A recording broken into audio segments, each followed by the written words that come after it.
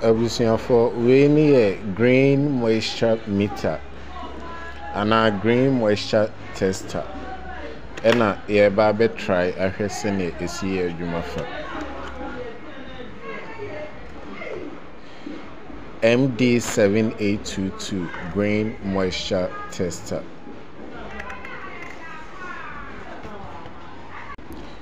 It do have the measurement probe in we and a measurement probe no. And a we ankasa na screen now. A moisture content no ebeguso.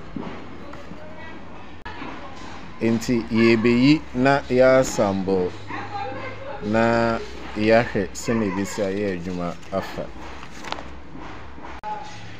Inti abusuafo sa wo hwe eye manual na manual ye demo ya instructions no me hu eye bi wo ma me pese me de kire obi bia obe yusu eye sa moisture meter.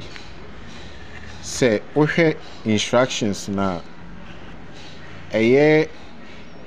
paragraph 3 no. So paragraph 3 no. Unza say press select key na. Press select key to select the category of grain to be measured 1, 2, 3 and 4 on the screen. Of which one, as in of which one represents wheat, 2, 3, and 4 for paddy, rice, and corn respectively. Into here, one represents wheat. Say be our pese o measure wheat. Any. So 1 represents wheat, 2, 3, and 4 for paddy, rice, and corn. It's 1 wheat, paddy ni 2, and a rice. So 3 and a 4 a corn. It's here ye babe shishe. Near select keys no. A brew unso na wa say no. Near the attested a hesene bisia ye adwuma afa. Eti se unya yi eye sa screen ni say a eto no ubebie ha. So battery we bi na use a dry battery ho nya den supermarket bia obenya bi wo ho no mato o the battery no e be shim say. So the battery ni be shim say na wa pia so na room. Nti o de shame na say room efete eye machine na wafa eye ne cover no, the battery cover na de akata e chire say eno ano no unsa so this year opese o change to a green corner opposite o measure na. Is there a green one say air corn? One said that 1. So we need to change it to 4. Is there about 2, 3? My name is here. 3, 4. Into way and a year for corn. Me batch on what I say. We in a for corn. Over so sounds we changing. Let's say be a wheat, 1 for wheat, 2 for paddy, 3 for rice, 4 for corn. T ye baby a measurement probe no. Probe ye the baby share aha. So it's ni cable ni. Probe ni cable ni.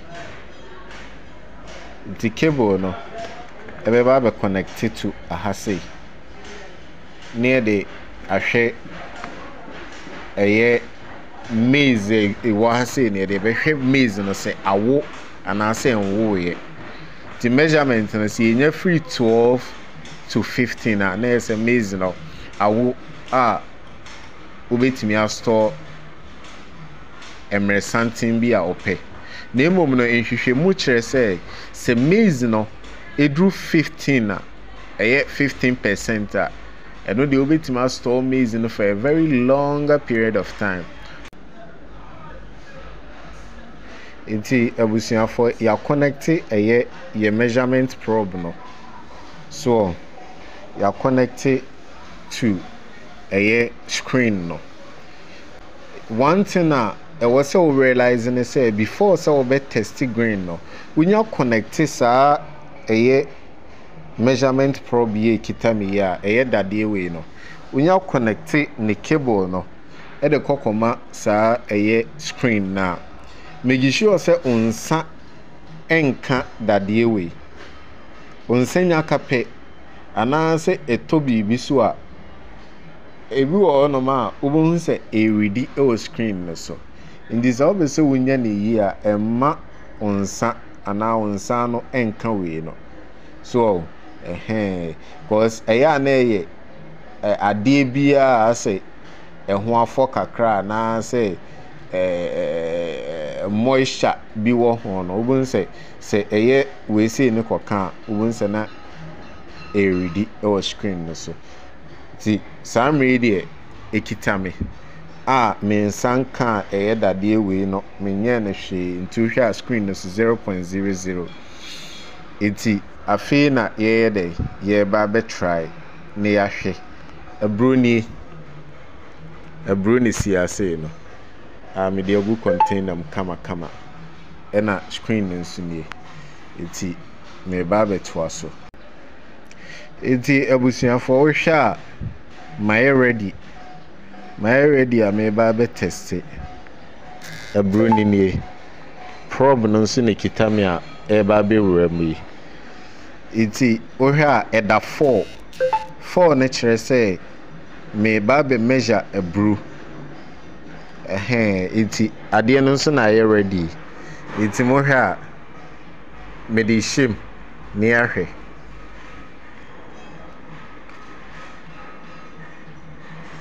eti me di shim no shim kire me say moisture content wo abru mu 10.5 na say abru no awode ne nso enwu pia metimi di ato onom ache enti edru samre ya e wo se wo sanso hata abru no ananse o dry abru ni yie so utimi dry abru no na say edru be 12 honom ko na ubetimi de ato dem ana ubetimi asie no baabi ebeche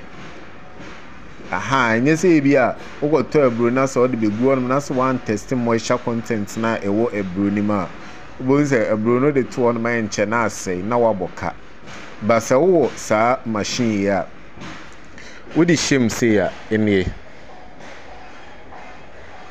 probe ni a me dia shim so ena mame sa figure so iti abre bia no make sure say what they beto figure no say 4 1 2 and 3 1 no say wheat na o pesa o check it say awo anayanwo ya wheat 1 2 and so